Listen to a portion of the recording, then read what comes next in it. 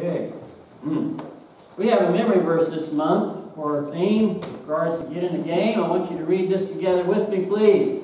As each has received a gift, use it to serve one another as good stewards of God's varied grace. Each one has received a gift.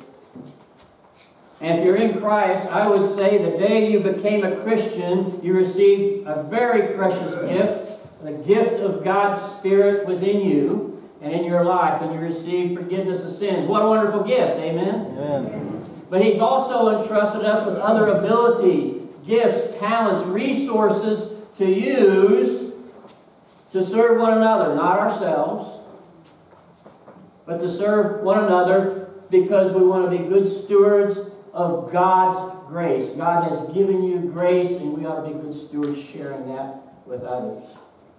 Turn with me, if you would, to 2 Timothy chapter 4. 2 Timothy chapter 4. I'd like to read verses 2 to 4. The Apostle Paul, writing to his young protege Timothy, to encourage him and sort of gives him his commission, his mandate in ministry, which I think applies to all of God's people to some degree. 2 Timothy 4, beginning with verse 2, preach the word, be ready in season and out of season. Reprove, rebuke, and exhort with complete patience and teaching. For the time is coming when people will not endure sound teaching, but having itching ears, they will accumulate for themselves teachers to suit their own passions, and will turn away from listening to the truth and wander off into myths. How important it is that we stay true to the Word of God. It's critical in our Christian walk that we remain faithful to God and His Word. Paul says the time is coming. Now, as I look about our world today, I'd say that time's already here. The time is coming when people won't put up with sound doctrines. And they'll believe other things. And my goodness, are there a host of worldviews out there today that believe all kinds of things apart from God's Word? My question today is, are we going to be a bench warmer, or are we going to get in the game? Are we going to get into the game to fulfill the mandate that we read here from 2 Timothy? I wonder if perhaps, even in this crowd, there might be some who have sat on the bench far too long and need to get into the game. I got 2 points. It's very simple. We're thinking football today. We must have a strong defense. We must have a strong defense. We don't want to find ourselves scoring for the other team.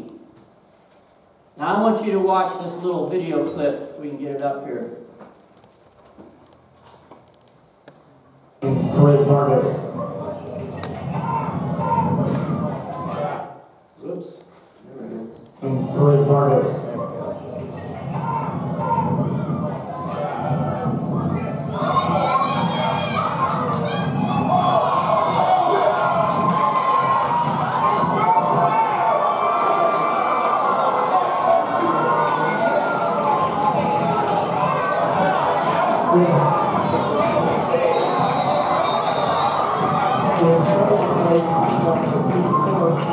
Now those of you that know football knows what went wrong. The defense started off strong there, caused the fumble, they recovered the fumble, but the guy ran the wrong way and wound up scoring for the other team. In our Christian life and walk, how many times perhaps have we gone the wrong way and made it easy for the opponent to score?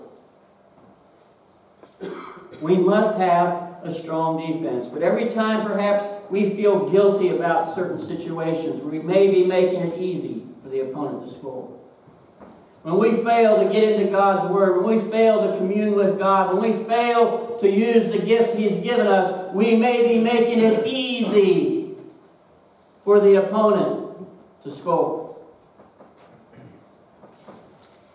Let's not make it easy for them to score. We must have a strong defense.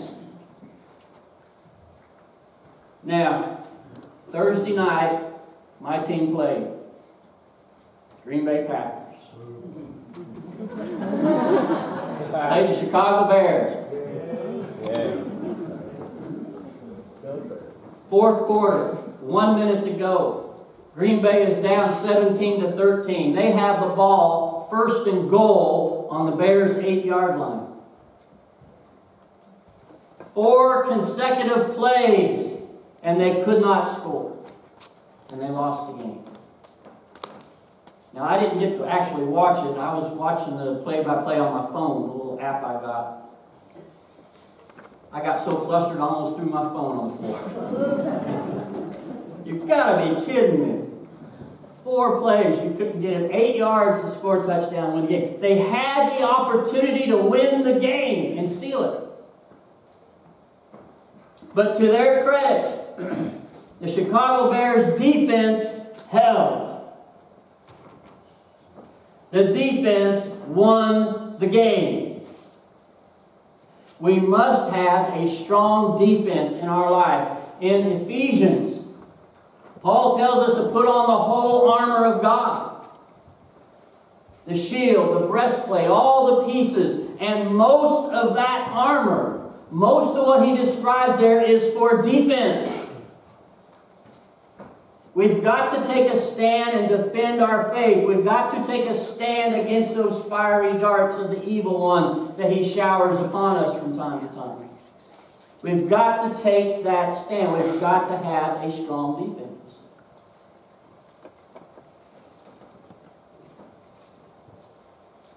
Secondly, we also need a strong offense.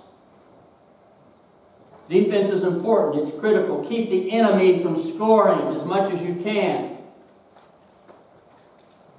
But we've also got to have a good offense. The offense, generally speaking, scores the majority of points to win the game. Once in a while, the defense will recover a fumble or an interception. But the majority of the time, it's the offense. Okay, where are my huddle boys? I had a couple of boys here. Said they were going to be downstairs. Oh, they're down there. I'm going to borrow somebody else. Can I borrow? Who wants to volunteer? Come on, yeah, come on up. Yeah, I need at least 2 or 3. Somebody else. Yeah, come on up, guys. No, Colby, yeah. Here comes my defensive line right here. Yeah, all right. Come on up, fellas. All right. Okay, this is the one time, perhaps in a lifetime, that you get to see me play a musical instrument. There it is. Okay. Now, the football team, they get on the field. They're all dressed up in their uniforms. They got their helmets, their pads, everything. They get on the field. What do they do before they make the play? They have a huddle. So come here, guys. We're all huddle up. Okay? We're all huddle up. Okay, now. Colby, that is one sharp tie you got. Isn't that sharp? Doesn't he look good, guys? Delay of game. Okay, now we're back 5 hours. Okay. Where do you want to go to lunch? Burger King. You like burger? Where do you want to go? McDonald's. Okay. Okay, y'all want to go eat after we get done here at this game. Okay. Up. Delay of game. Okay, guys, thanks.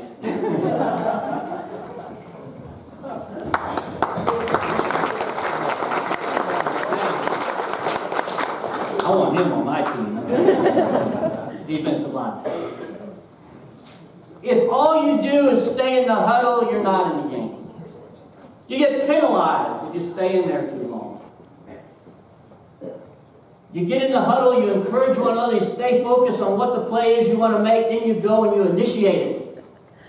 But if all we do is stay in the huddle, we're not going to accomplish our goal of getting that score. I wonder sometimes. I see a gathering like this as God's people in the huddle. We're in the huddle to encourage one another. We've got God's playbook already made out for us, and we're sort of calling the plays we want to make. But we've got to get out of the huddle to score. We've got to make that play. And not all plays are necessarily good when you're playing football. Oh, it looks good in the playbook. You call a play, oh my goodness, they may knock you back a few yards. That doesn't mean it's the end of the game. You get back in that huddle, you encourage one another, you make another play because your goal is still to get to that end zone and score. And even the best teams, even if they go undefeated, even if they go to the Super Bowl, during the year they have some bad plays. Not every play they make is perfect. Not every play necessarily advances them towards their goal. They may have a setback, but they get back in that huddle, call another play, and they keep moving. They don't just talk about their woes and critique one another and criticize one another. They've got an offense, they've got a goal in mind. And a play that was bad today, next week, might work with another team. The circumstances may be different. So we huddle together to encourage one another. And if we made a bad play, maybe somebody didn't understand the play that was called by the quarterback and he went the wrong way. You kind of know it when it happens, don't you? You feel kind of embarrassed. You get back in the house and say, I blew it, guys. Well, we can't focus on criticizing him and chewing him out. We got to call the next play and get out there and encourage him to make the right play. We've got a purpose and a job to do. We're to praise, to worship, to serve our God. And if we're unable to do it effectively, don't you think that may be frustrating to God? I think God gets frustrated. I think He got frustrated with Moses a little bit. Well, I can't talk, Lord. God has already shown him miraculous things that He would be with him. He said, well, why do you want me to go to those people? I think he was a little frustrated. He provided Aaron to be part of the team, to be a voice. I think God gets frustrated with us sometimes when we don't get in the game. We either stay on the bench, in the stands, or we just like looking pretty in the huddle.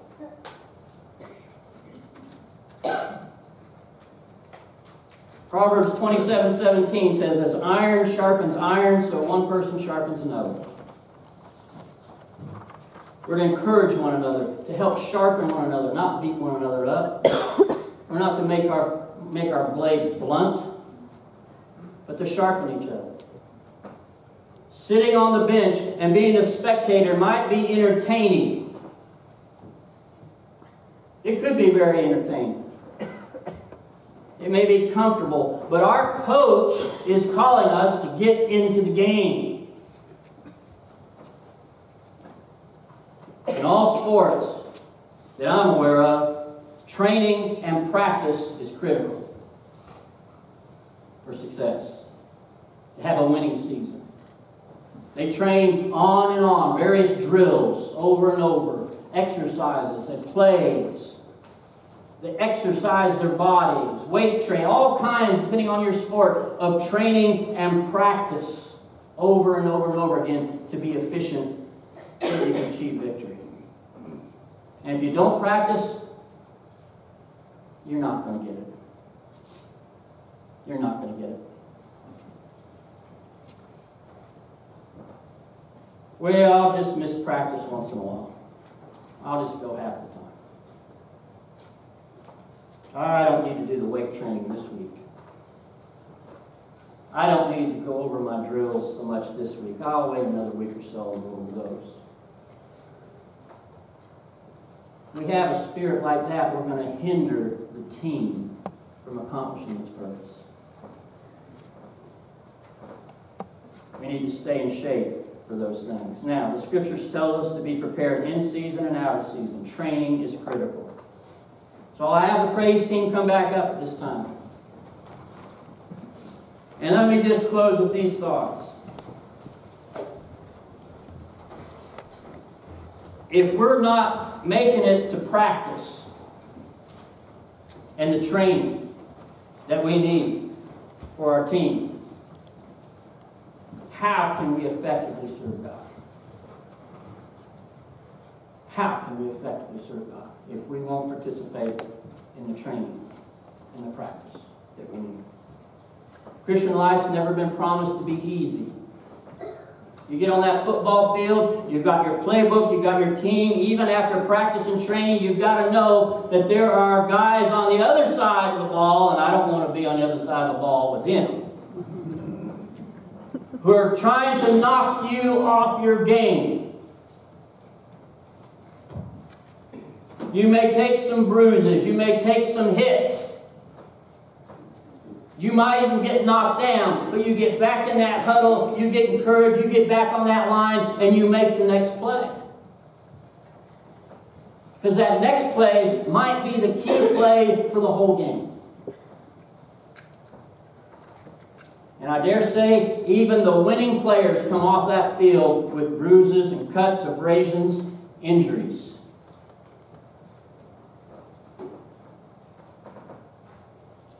Are you in the game? Had to get my Packers up there again. Or are you a bench warmer? Just sitting comfortably, with the ball cap on. Which are you? Which are you? And God has a place for you to serve. Look on that list again in that bulletin insert. Find a place to serve. If it's not there, write one down if you think. We can always add to it as we seek to serve Him and grow. Get in the game in some way. There are things you can even do from home. There are things you can do from home. You could just think about it. You can pray for people. You can send cards of encouragement. You can pick up the phone. Even from home, you can have an active ministry. Get in the game. So what's that memory verse again? Let's read that one more time. As each has received a gift, use it to serve one another as good stewards of God's varied grace. I hope you'll make the decision to get involved. Get off the bench and get into the game where God wants to use you so that victory can be achieved. And what is the victory we see? Souls coming to know Him is victory. Let's stand as we sing.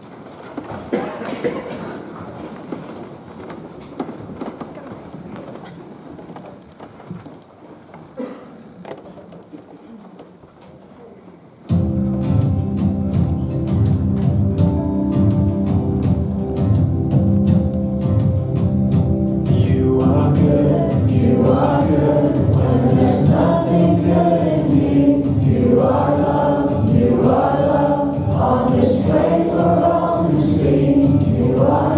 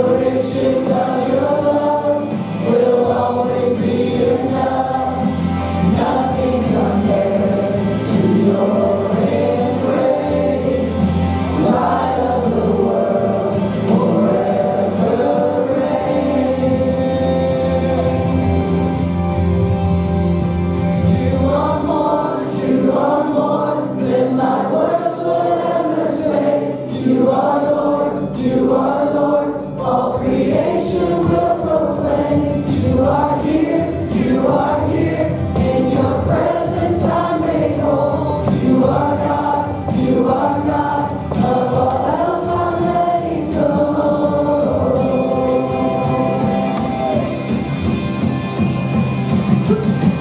Oh, I'm running to your arms, I'm running to your arms.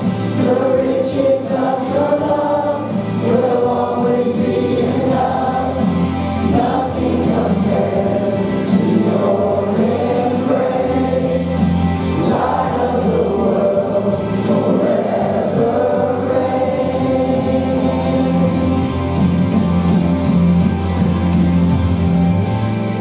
My heart will sing no other name. Jesus, Jesus. My heart will sing no other name. Jesus, Jesus.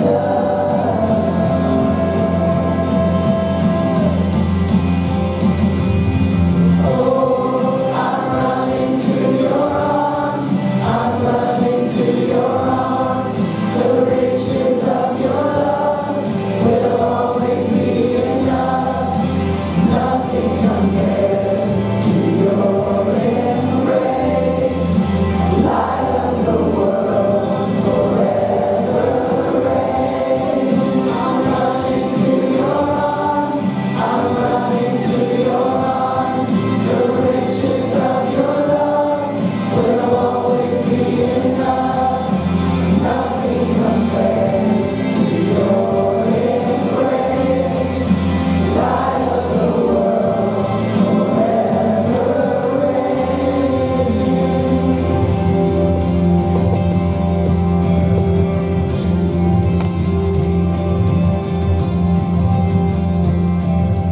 Amen. Real quick, I want to mention we are having an initiative to try to provide a gift box for some of the homebound in our community. Many of you have already signed up. If you have already signed up, there is a, well, they call it a shoe box, but it's actually a plastic box with a lid, shoebox size. They're in the fellowship hall on the coat rack, usually where you put hats and things on top. Should have your name on it if you already signed up. We do have some more, so if you have not signed up yet, put your name on the list back here. We'll make sure to get a box to you. We want to get those out and ready in the next week or so. And I'm just so thrilled to say we've already surpassed the goal that we had set, and it's still rising. So that's a wonderful thing. So please, if you've already signed up, get those boxes. Yes. Yeah, we need them back by the 15th, the latest, because they want to deliver them, I think, by the 18th. So if you can get that, that's great. Yes, ma'am. And I have a great way for people to get into the game. We have choir practice on Thursday, and we welcome lots of new voices to come and get involved in our program on the 20th. Be a great opportunity to invite people to say, hey, come and listen to me at our program. And also I'm looking for soloists, duets, all those kinds of things for our program. And what time will that be on Thursday to practice? 7 o'clock. 7 o'clock. Okay? Join the choir. Lift your voices. Another place to get in the game. Yes. Midnight, December 12th. Take Yep. advantage. We're going to watch it. Yep. If you have youngsters and would like to date with your mate without them, that opportunity will be presented for you. That's December 12th. Okay. We'll have a couple hours to get away, and they will take care of the youngsters. So sign up for that, please. I see a lot of grins out there, too. Hey, yes! That's my night. Okay. Just like lunch, if anybody wants to pitch in or help me, With the date night? no, widow's luncheon. Okay, yes, we have a widow's luncheon coming up, too. So see Michelle if you want more details on that. Widows and widowers are invited to a special luncheon just for you. Just for you. Heavenly Father, it's a joy to be one of your children. Thank you so much for yet another opportunity to gather together, to huddle up, to encourage one another, to look at your playbook. But Lord, help us to make the call, to go forth, and to initiate the play that you have in mind for us.